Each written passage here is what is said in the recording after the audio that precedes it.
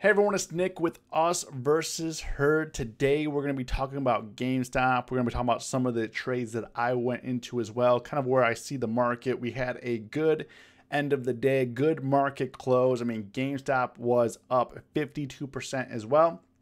Today, I close up the day 247 realized profit trading futures. For those that don't know me or don't know what I'm doing here, I've been testing out NinjaTrader, trading out futures. So we opened a small account over here, put a couple grand in here, was down a little bit, kind of going back and forth. Today I'm up $247 realized profit. In terms of options, I didn't take any realized profit, but I'll cover that later. I did get into ARKK, Boeing, Netflix, BLNK. So I'll go over those trades and why I did it. I will cover GameStop right now. But first, if you made money, comment below, got paid. If you lost money today, comment below, learn a lesson, and do me a big favor. Hit the like button, leave a comment, let me know what's going on. If it's your first time here, you've watched all my videos, whatever the case is, I definitely appreciate you. But from a technical level, looking at GameStop, I mean, the big thing for me was, kind of seeing what they were going to do with earnings. I mean, GameStop drifted below the 10-day moving average, then came down on earnings. I mean, it sold off from the 200s all the way down to 120, and they took the premium out of the options, and then today they ripped it up. So I mean, this is a crazy ride. I mean, yesterday DFE, he lost $9 million. I know it's a YOLO, but I'm trying to figure out exactly what his exit strategy is, if there is one. And obviously, if it's a YOLO, there's not really much exit strategy. But as time progresses, he's gonna start losing some money due to theta. But it means he's up, 80,000%. So he's gonna be okay on those calls. But right now, what I like about this scenario here is it tested, came below the 50-day moving average, and then immediately double bottomed here. We'll zoom in, double bottom right here. I mean, even today it came down to 117 today, the 117 area, and then we ripped up from 126 to 183. So I think this is a very interesting intersection here for GameStop. What's going to be interesting to me is if this thing can pop back up above 198, which we've been riding the 10-day moving average down. So right now there's going to be some resistance, 198, 200, because this is where things kind of fell apart. Obviously the company is whatever the company is. I mean, it's they initially went down because they said they're going to start using some shares for start getting some capital from the money that you guys are investing, or people are investing into the company for growth. So that's actually good news. Bad news, it definitely does cause some liquidation issues. But what I like about this from a technical level, nice clean bounce off the 50-day moving average, moving up. I mean, if you're looking at some of these calls today, I mean, they really sucked the premium out. I mean, you're looking at next week, these were up 400%, 500%. Today or tomorrow's expiration, these were up 800%. But let's look at these let's look at the 140 calls that are deep in the money here. These went this morning. These are now deep in the money. We'll look at this. So the 140 calls, I mean, they went from $12 to $53. The 190s, if we look at the 190s here, which, I mean, they're pretty expensive. And this is for next week expiration. The 190s, they were opened up at 470, came up to 28. A few days ago, these were trading at as high as 57. For this week expiration or tomorrow's expiration, obviously it's going to be wild. Like these 190 calls. Check this out. I mean, so again, bears getting wrecked. These were trading at $94 this morning, 94 cents, and came up to $12.70. So a $94 investment, if you held all day, would have net you as high as $1,600 and close at $12.70. So $1,200, $1,300. So a $100 investment could net you $1,300. Now, we know it's not that simple, obviously trading GameStop, but I mean, I'm not really a believer, but it's kind of turning me into a believer that this stock is definitely here to stay, and it's obeying technical levels. Before, honestly, when it ripped up from $20, $18 up to $4.83, ginormous short squeeze, there was no technicals at all. But Now, if you're looking at it obeying technical levels, I mean, this is going to get really interesting. Whether you believe GameStop should be worth this much or not, if you're just looking at the chart here, obeying the technicals, that is something that you can respect. That is something that you can, you know, get on the winning side for. So I think for me right now, it's going to be interesting. If we get a dip, I think the dips will be bought, but I think the resistance is going to be right in here between 190, 220. Right in here is going to be resistance. It's going to be tough for the bulls to push through. If the bulls push through this, I mean, it's green skies ahead. I mean, could easily push 300, 400 again. But right now, I think they need to really focus on the 200 area and breaking that through. So some trades that I took on today, I was trading, like I said, I was trading futures here a little bit.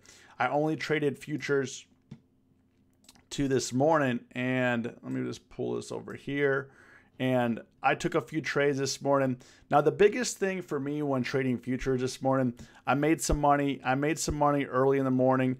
You know, I bought in here. I was up, like, basically on this first candle here, I was up $150. And then I shorted on this candle in here. I shorted right in here. But the problem was I set a 20-point stop loss. And each time they tagged my stop loss and went down. So I had about $300 in losses due to them tagging my stop and then ripping right down. So today was a little bit frustrating, like especially right in here. This is what caused me some losses right in this area, is where 2 times in a row they tapped my stop and then pushed down. But thankfully I was able to get back on it and trade successfully. I traded this pretty nicely, and then I traded this spike up pretty nicely, which, you know, net the 247, and the rest of the day took off. But this was some really clean price action to the bottom, you know, floating down here. Nice selling here from 780 down to 670, 680, so 100 points here. And then this upswing here, really clean from the 670 area up to 1800, 1810. Really clean here, but I took the afternoon off from trading, but this was an ideal setup right in here. Nice bottom here, and it pushed right up there. So, you know, clean trading on that. Boeing I got into as well today. So Boeing, actually, it closed at 247 up to 249. Nice reversal today. Came down as low as 231.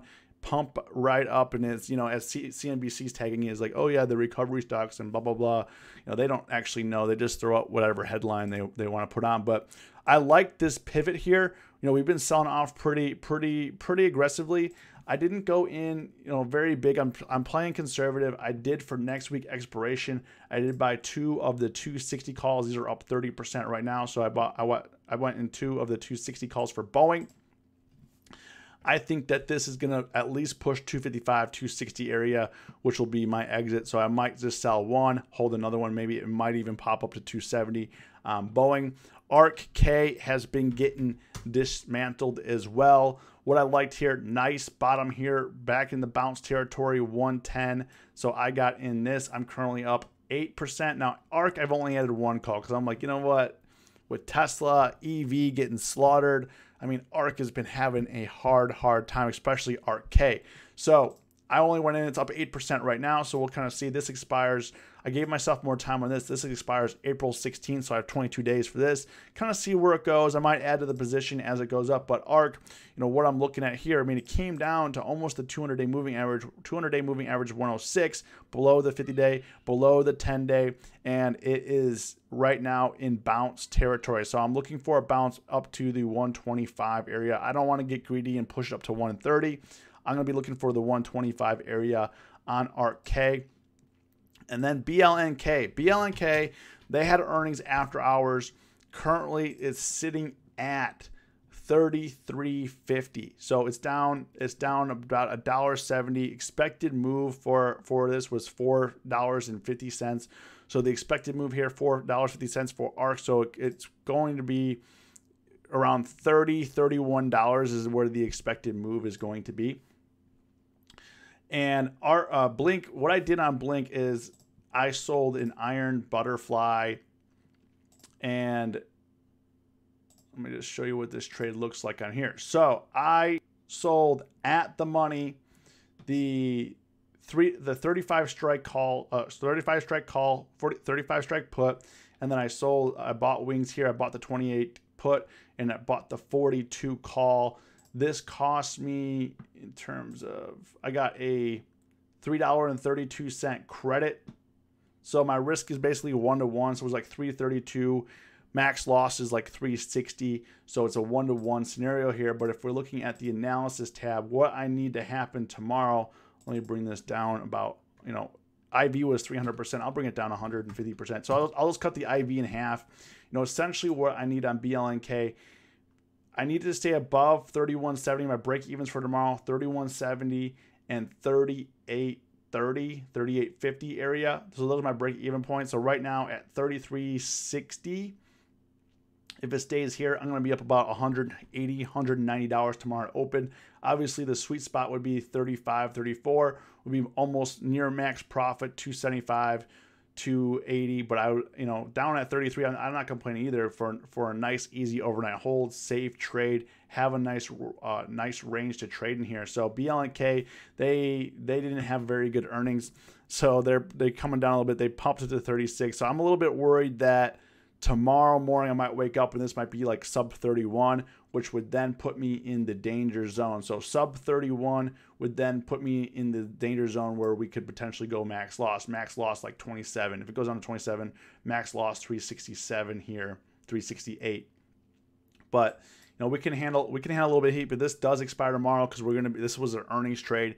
I will be using theta to my advantage, IV crush, so hopefully they can pop this back up to 34, 30, 35 area would be ideal, but I'm not going to complain. If it opens at 33, 34, that's great too. So if you watch this video to the end, comment watch to the end, and as always, stay safe, stay green. It's us versus herd.